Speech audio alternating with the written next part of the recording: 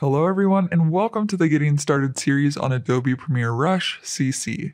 Rush is Adobe's first all-in-one video app that allows you to edit and share videos quickly and easily from your smartphone, tablet, or computer. Rush includes the power of Adobe Pro Tools, and within it, you can edit, color correct, record and clean up audio, customize animated titles and graphics, and publish to social media all in one tool. Just like Premiere Pro CC, Rush includes built-in access to professionally designed motion graphics templates, and you can also find hundreds more in Adobe stock. Just select the template you want, customize to your liking, and your project is nearly done. Rush is for the mobile and fast-paced video creator. Your Rush project is saved in the cloud, so when you make an update on one device, those changes are reflected across all your devices through automatic project syncing. Your mobile app version of Rush has all the same features as your desktop app, so you really can do everything on a tablet or mobile phone as you would on your desktop. So what's exactly included in Rush? When you first open up Rush, you are given an interactive step-by-step tour of how to create, edit, and share your very first project so you can get started. And from there, you will also be able to capture or import media to start your first project. And once you've selected all your media, you can edit in your timeline by trimming clips or rearranging them to build your story. With Rush, you can make the same video in all the different social aspect ratios, portrait, square, or landscape, simply by clicking a button. It's pretty awesome. And after you have all your video clips in place, you can also add your own style with things like customized motion graphics templates, transitions, and some unique color filters. And the last step before you finish the project is audio. In Rush, you can record a voiceover directly in the app, and then also use the audio panel to make it sound clear and professional. And in Rush, you can do more than just export your video. You can export and share your video directly to your favorite social media channels using Rush's brilliant social presets and publishing features. Rush gives you the power and flexibility to pump out content fast and frequently. So what are you waiting for? Try Rush today. In this video, you will get a tour of the Rush interface. When you open up Rush, you will see all of your current projects available in the project browser.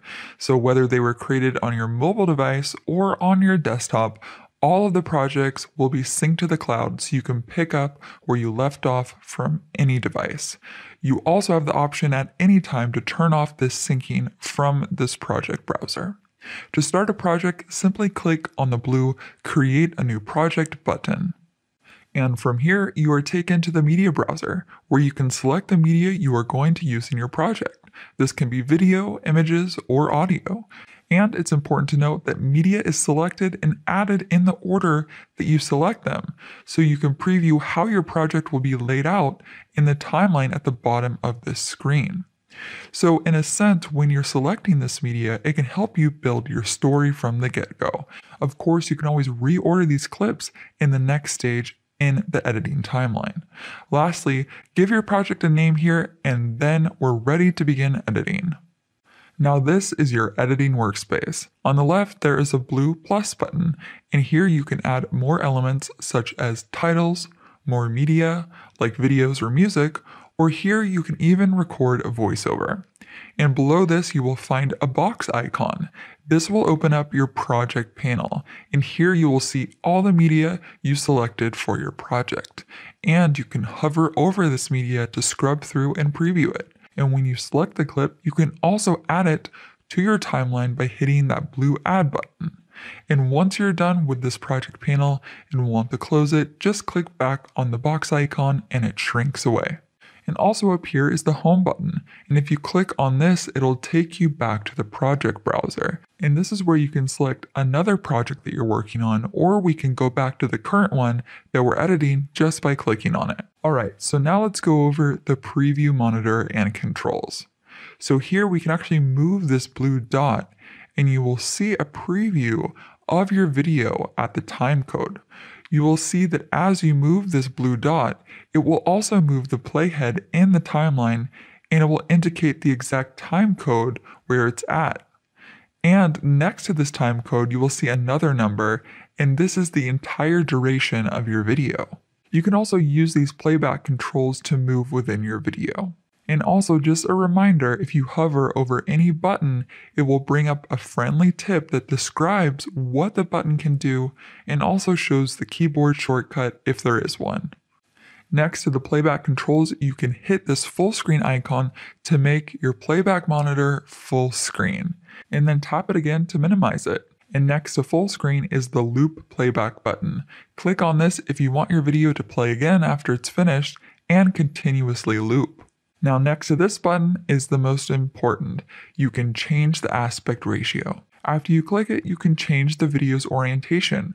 Right now, it's landscape because Rush sets the aspect ratio based on your source media, but you can always change it to a different one. So for example, if you click on square, it will automatically change your orientation to a square aspect ratio.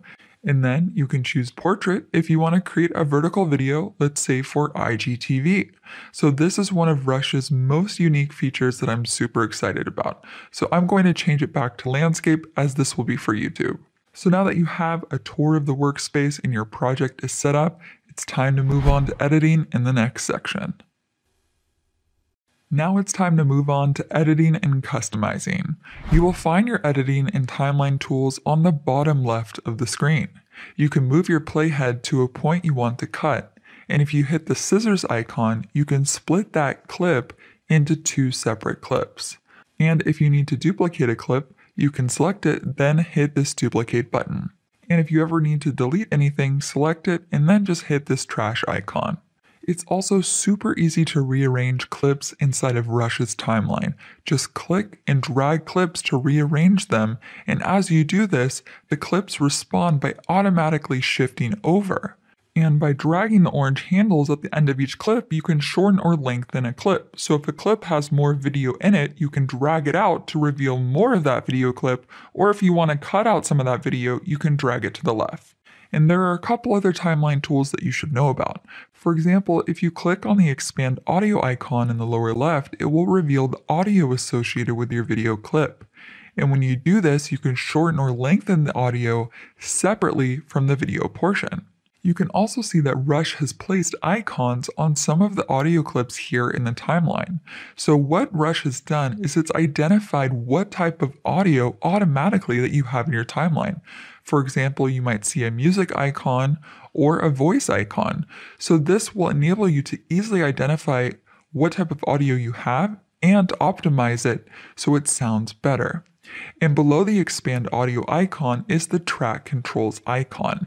Turning this on will reveal the track controls. So this lets you lock, mute, or even hide entire tracks in the timeline.